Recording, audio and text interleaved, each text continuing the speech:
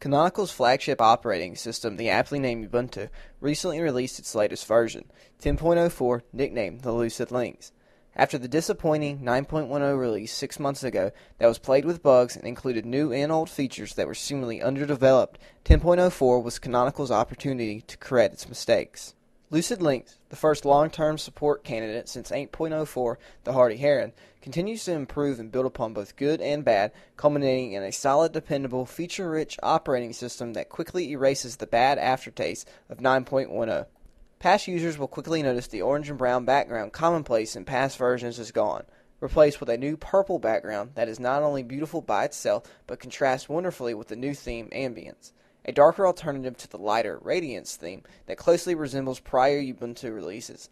Ambience combined with the new background gives Lucid Lynx a highly polished look and feel that is sure to please longtime users. Over Lucid Lynx's development cycle, one notable change managed to infuriate a large section of the local Ubuntu community: the repositioning of the exit, minimize, and maximize buttons from the top right to the top left. The move was surprising due to there being no apparent reason for the switch. By positioning the buttons on the top left, Ubuntu now resembles Mac OS X in that regard. I was skeptical when the move was first announced, but after around 15 minutes of browsing, the change became normal, and in fact, the feel of exiting a window on the left is smoother and a more natural experience. Linux Mint 9 included the same changes, but gave users the choice between which side to place the buttons. Hopefully, Ubuntu will integrate this feature into their next release. Lucid Lynx saw numerous changes to its set of pre-installed applications. GIMP, the open-source alternative to Adobe's Photoshop, is no longer a pre-installed application, with photo editing responsibility being handed over to FSpot Photo Manager, who for basic photo editing works well, but for those who require a full-featured photo editor, you're better off downloading GIMP from the Software Center. For the first time, Lucid Lynx comes with a pre-installed video editor, PDV. The absence of such an editor in prior versions had garnered some criticism. While PDV may not be the most feature-rich video editor, it is easy to use, and for most Ubuntu users, that is enough. Firefox and OpenOffice were both updated to their most recent versions, 3.63 and 3.2 respectively. The updates included enhanced performance and added numerous new features. The Ubuntu Software Center made its debut in version 9.10 and was almost immediately bombarded with heavy criticism, as it was lacking notable features from the prior software manager. The Software Center in Lucid Lynx is far from perfect. It still lacks key features such as the ability to rate and review and then sort based on the application's rating. The installation process has been refined. Formerly, users had to visit the information page of an application to download.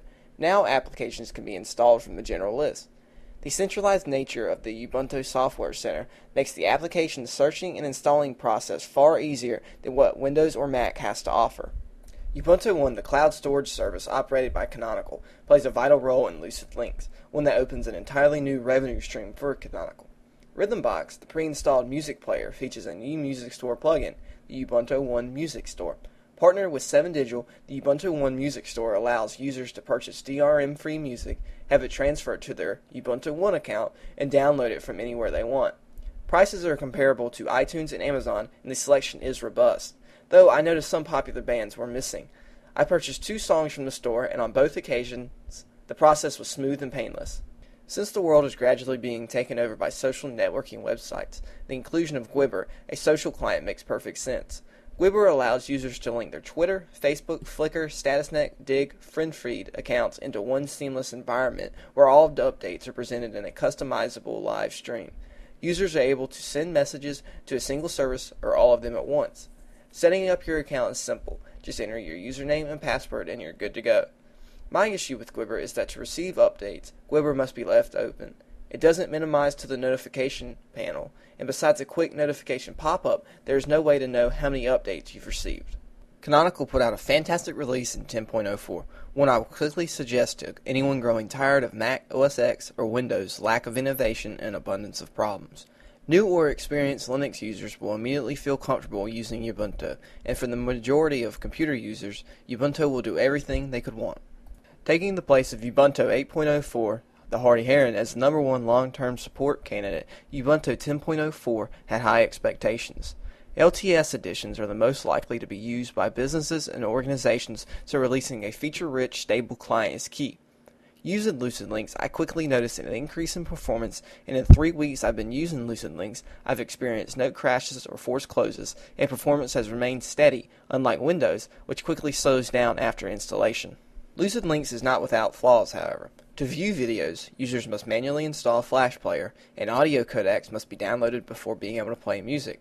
These are simple things that may not seem like a big deal, but to new users may reinforce the misconception that Linux is unstable and inherently inferior to Windows or Mac. While the exact opposite is true, the next Ubuntu release should include flash and audio codecs to improve the initial experience for new users. Ubuntu 10.04, the Lucid Lynx, is worthy of being a long-term support release, and the notable improvements leave me with an optimistic feeling for future Ubuntu releases.